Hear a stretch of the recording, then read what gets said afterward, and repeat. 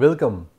Today we shall be looking into the macroscopic balances, and this is macroscopic balance relates to all the things like mass, for energy, for momentum. So, this particular topic will be spread over a few lectures. So, this is the first lecture on the macroscopic balances. So, in this we shall be covering the conservation law in the integral form and then in the differential form. First, let us see that what is the conservation in integral form.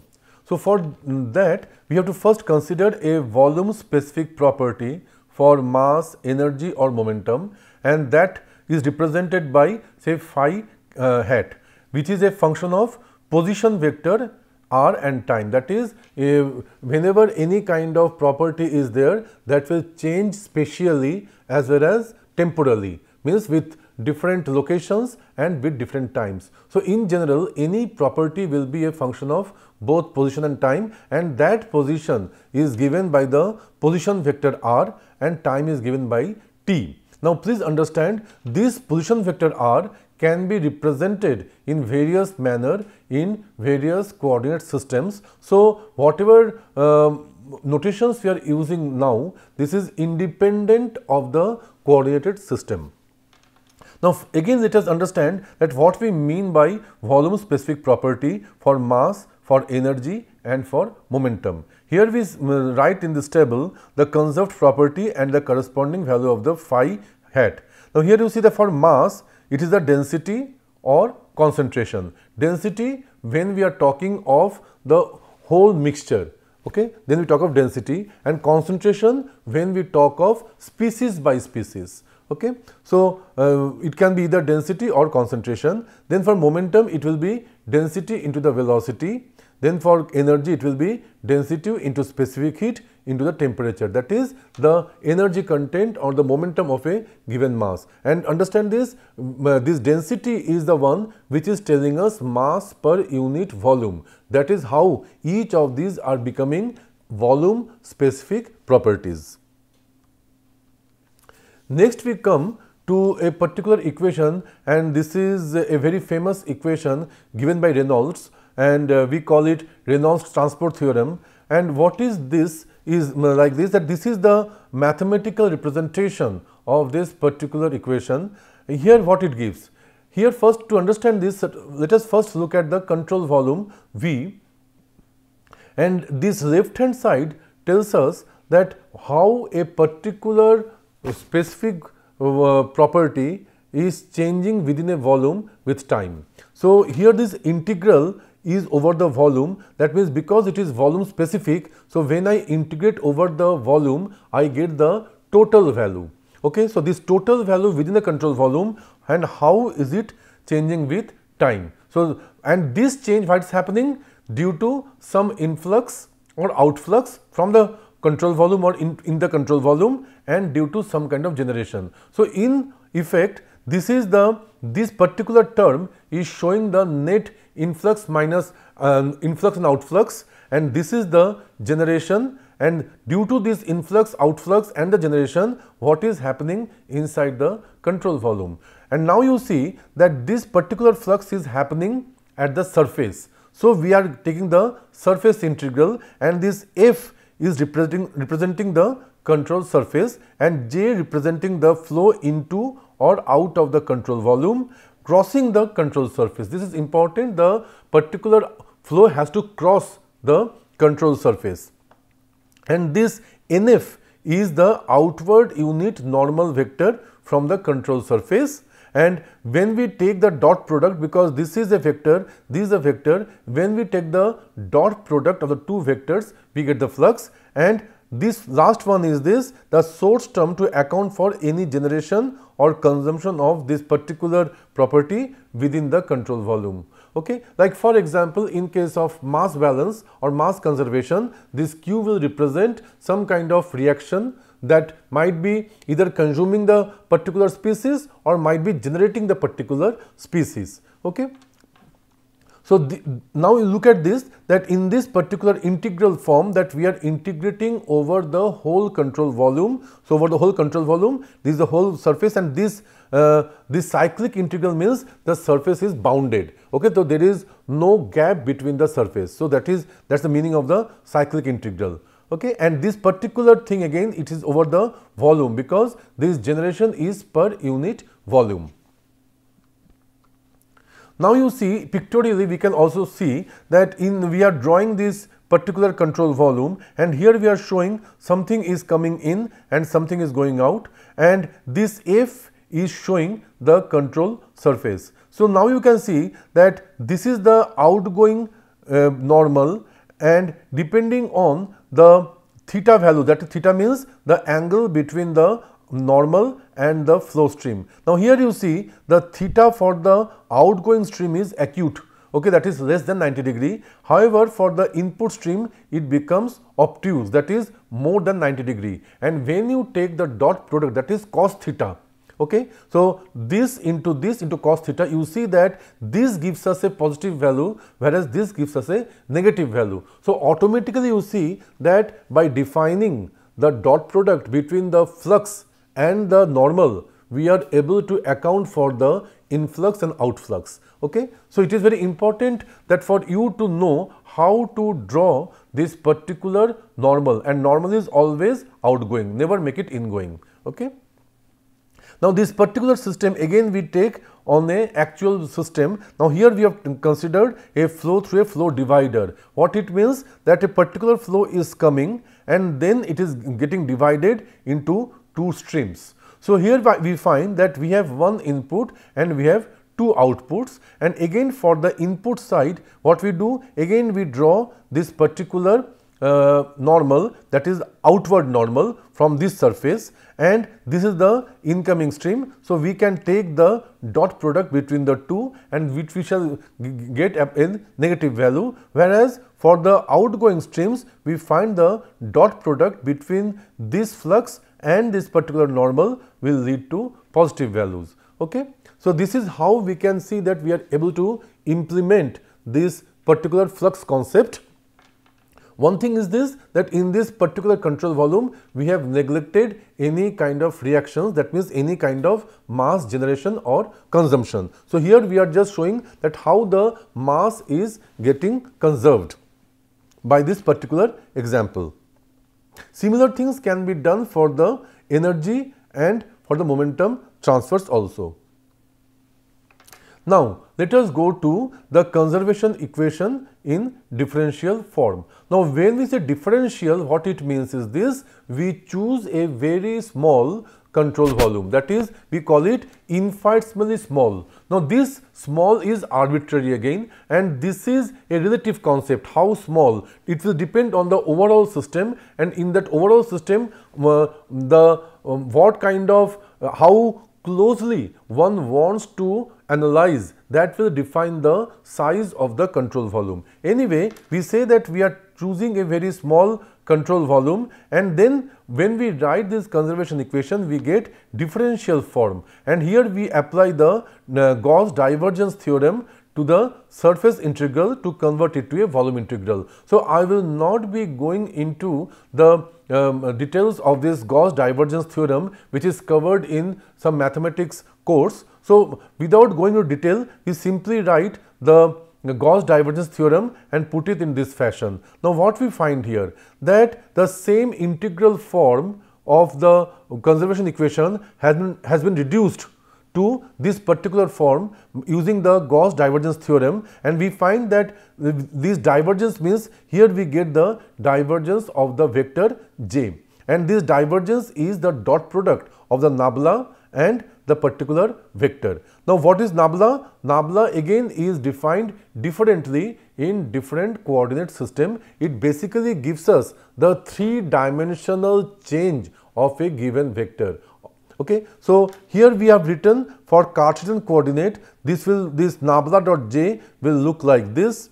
For the cylindrical coordinate, it will look like this, and for the spherical coordinate, it will look like this. So depending on the coordinate system, this delta dot j will change its form, and in my previous lecture I have also given you the relationships between the various coordinate systems.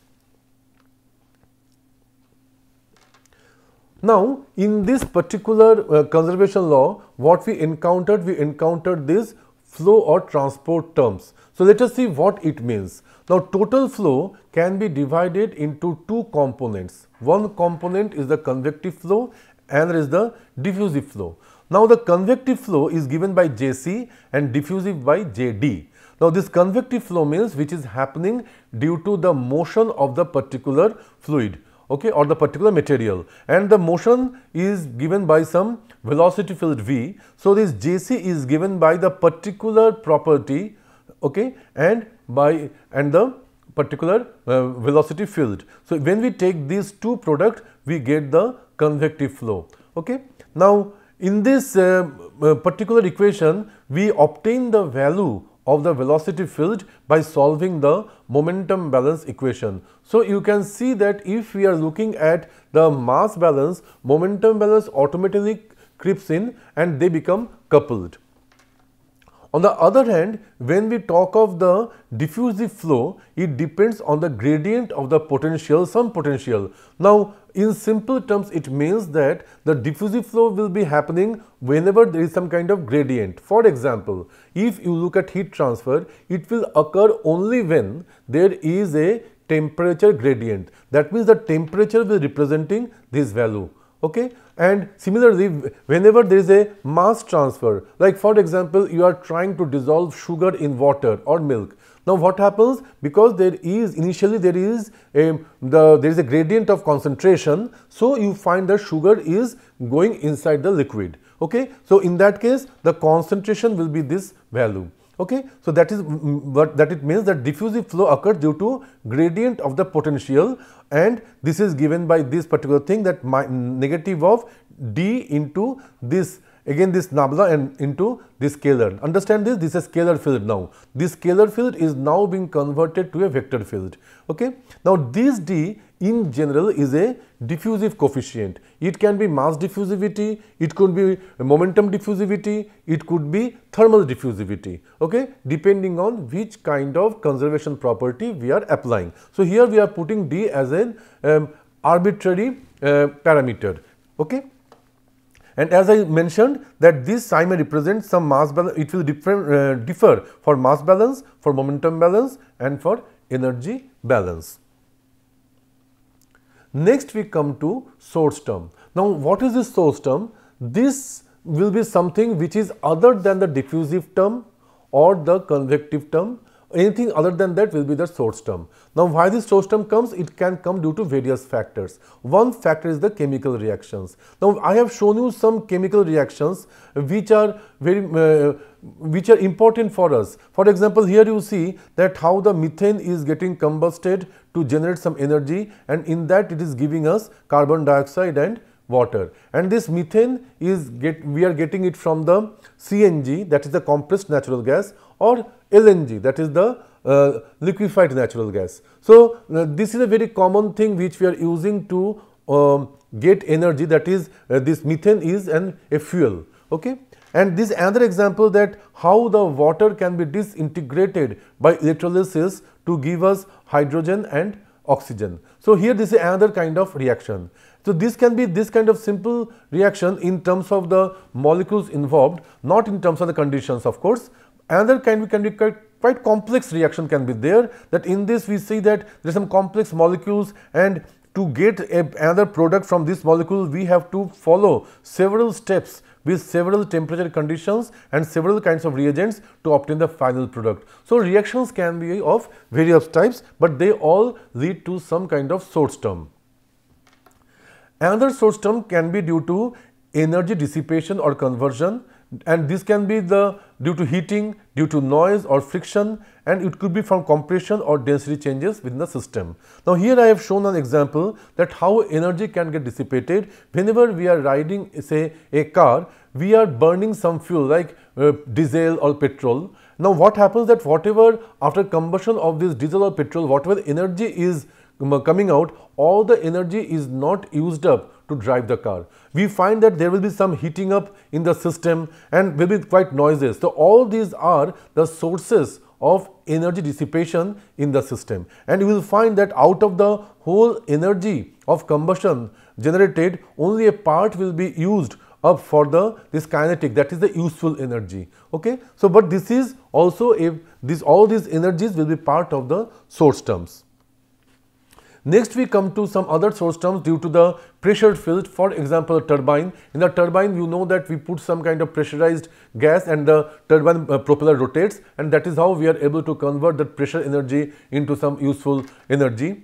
Then we have a gravitational field. In the gravitational field, we have the aircraft, space vehicles, which have to be designed so that they can overcome the gravity and move.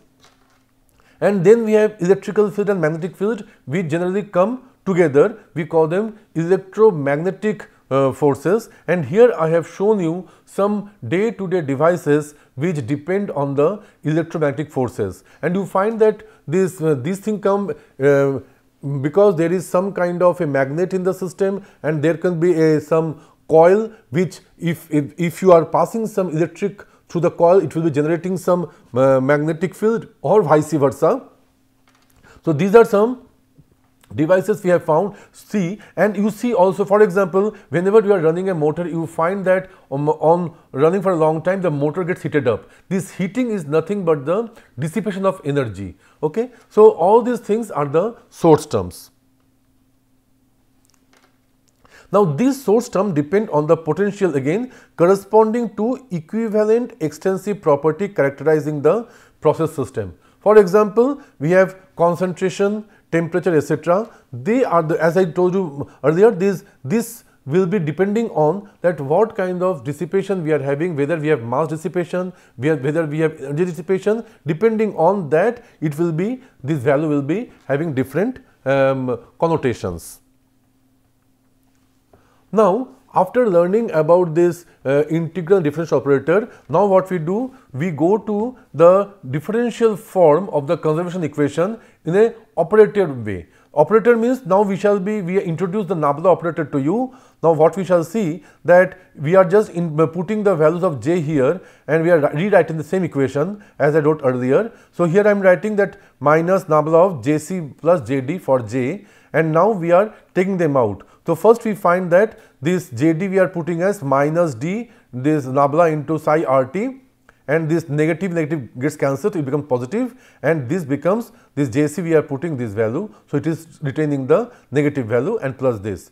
Now in this particular equation is coordinate independent, it does not depend which coordinate, that is, this is a general statement without any dependency on the coordinate, and this equation now can be modified as per the case. For example, if the diffusivity is constant, it is not changing, then we can take it out of this particular Nabla operator, and then this becomes delta square, Nabla square, this psi rt.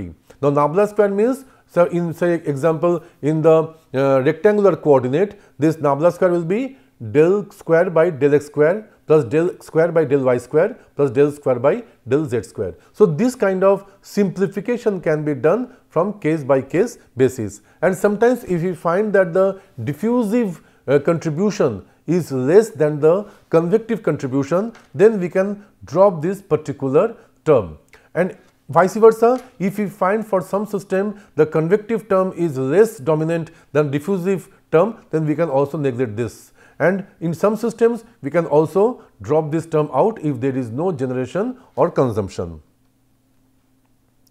Now, this system is generally non-linear because this q and d are not constant, and many times we find that these equations are coupled. That means, as I showed you earlier, the momentum equation and the mass balance may be coupled. The mass balance may be coupled with the energy balance equation, because if in the mass balance we have the densities, and the densities are functions of the temperature, and temperature can be obtained from the energy balance equation, and the energy balance equation also we are having the densities, specifics, etc. So in that we find that everything becomes a coupled set of equations. So we can get in general non-linear coupled differential equations. Now, this reaction term is the one which many a times for the source term reaction term can give rise to this coupling, and this reaction depends on the concentration which can be obtained from the mass intensive property, and this is temperature, that is the energy intensive property, that is we are obtaining them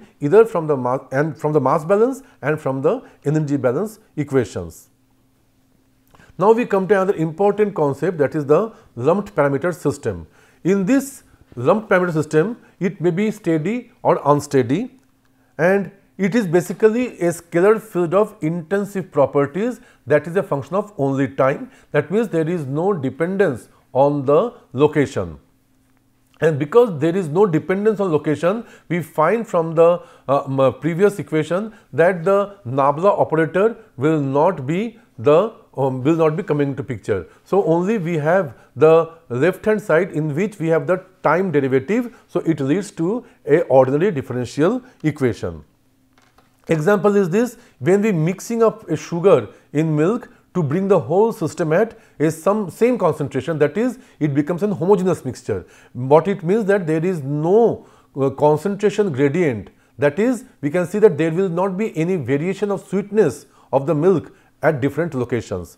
And then on the energy side, if we are mixing a hot and cold liquid, what we find that ultimately they will bring to some uniform temperature. Okay, that is also means that we are avoiding any kind of locational variation of the particular property, that is the temperature.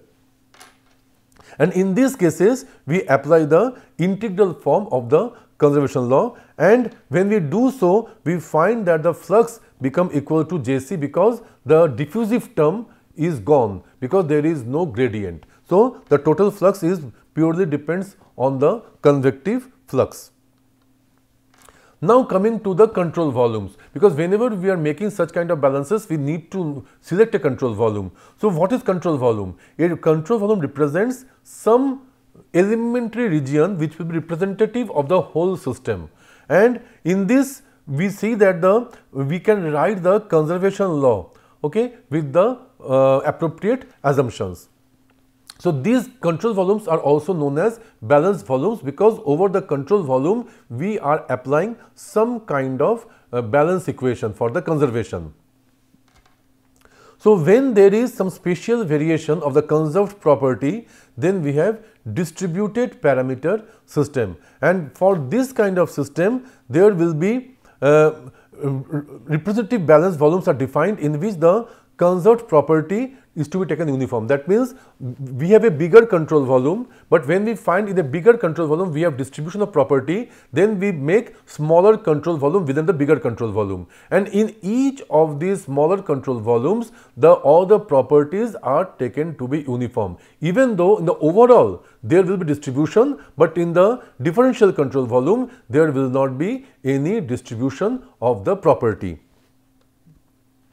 And different control volumes like for mass, energy and momentum, and this one energy balance may be having more than one mass balance. That means it is not necessary that the number of control volumes for mass balance is same as that for the energy balance. So, these number of control volumes may differ, and I will show you by example that how we find that energy balance and mass balance control volumes may not count the same. And these control volume concept form the basis for the modeling any system. Now, let us see typical types of control volume. One can be that if you are talking of fluids, it can be single or pseudo phase. Single means there is only vapor or liquid or solid, or pseudo phase. That means suppose we have some kind of emulsion where we have two immiscible liquids, then we, for simplicity's sake, what we can do, we can assume an overall phase and we call it pseudo phase, which will be having some properties of some average properties of the two constituting phases. Then we can have perfectly mixed phase like in case of gaseous mixture, or we can have uniform or homogeneous flow pattern, okay, where there is no locational gradient. Now, for selection of control volume, this is very important how we select. Now, selection is arbitrary, but depending on the selection we make, our analysis may get simplified or may get complex. So, with experience it comes to us also that how to select a control volume before we start writing the balance equations.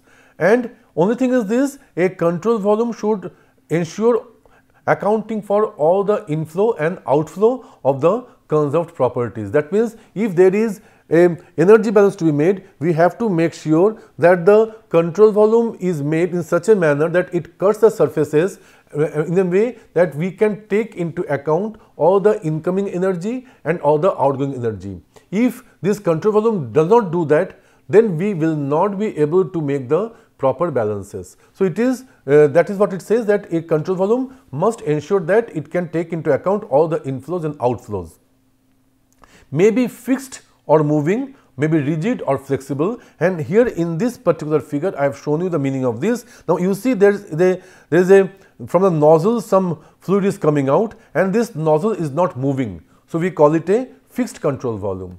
Similarly, here we have a helicopter. Now, when this helicopter fan is moving, we find that the air is getting also rotated, and in this case we find that this is because of this propulsion, this helicopter is moving forward. Okay? So, if we take this as the control volume, we find that this is the helicopter is moving, so we call it a moving control volume. On the other hand, if I look at a balloon, now what was happening, that whenever you are inflating or deflating a balloon, for example, you can also do the same thing with a football or a tube of the cycle. So, whenever you are putting some kind of air, you find it inflates. That means the volume is changing. So, we call this a deforming control volume. Okay? Whereas in case of say pump, when through a pump some fluid is flowing, but the pump structure is not changing, it is remaining same. So, it is a rigid control volume. So, depending on the different types of the processes, we may have these variations, and we can have combinations, like we can have fixed and rigid control volume, we can have fixed and flexible control volume, we can have moving rigid control volume and moving flexible control volume. So, all these kind of combinations are possible whenever you are selecting the control volumes. And here, as I was telling you, this is an example of an evaporator where we find that energy balance and mass balance control volumes may be different. So, in the first figure what we see, that we are taking the control volume as the overall evaporator, and this evaporator, some feed is coming, and this feed is liquid generally, and this is being heated up with some steam, and due to which the liquid is converting to vapor. We are taking the vapor out from the top, liquid from the bottom, and here we can make a mass balance, energy balance over the whole evaporator. If we do that, we will be obtaining that how the total mass inside the evaporator is changing, or how much energy is getting accumulated in the evaporator. On the other hand, if we want to know that how the liquid level is changing due to evaporation, that cannot be known if we choose this particular control volume. In that case, we have to choose two control volumes, one will be for the vapor phase, another will be for the liquid phase. Now, in this way, we shall be able to determine the change in the liquid level due to the evaporation. Okay? But at the same time, if we want to still know the energy in the system, how much energy is accumulated, then we need not choose these two volumes separately, because the total energy is the summation of the energies of the two phases. So, for the energy balance, we can still go with the previous control volume, that is the total evaporator. So, you can see that in this case, the energy balance control volume is having the two mass volumes within it. So, in that way we conclude that it is not necessary that the number of control volumes for the mass and the energy must be the same. Now, whenever see mass lumped parameter, we mean that there will be homogeneity of the states within that control volume for global description of the system, and the scalar field is lumped into some representative value. That means we are attributing only one value of the intensive variable, whether temperature, pressure, concentration, etc. within the control volume, and this lumping is coming only when there is a system is well mixed. Okay, and that is why they are called well mixed system. This mixing brings the whole system at a given state. Okay, and this is applied for various cases like process design, process safety. Then if I want to start up or shut down a particular process, and for process control and diagnostic. For all these systems, we do not need to know the spatial variation of the properties. Their overall behavior, that is inlet and outlet behavior, is good enough. So we go for the lumped parameter systems. Thank you.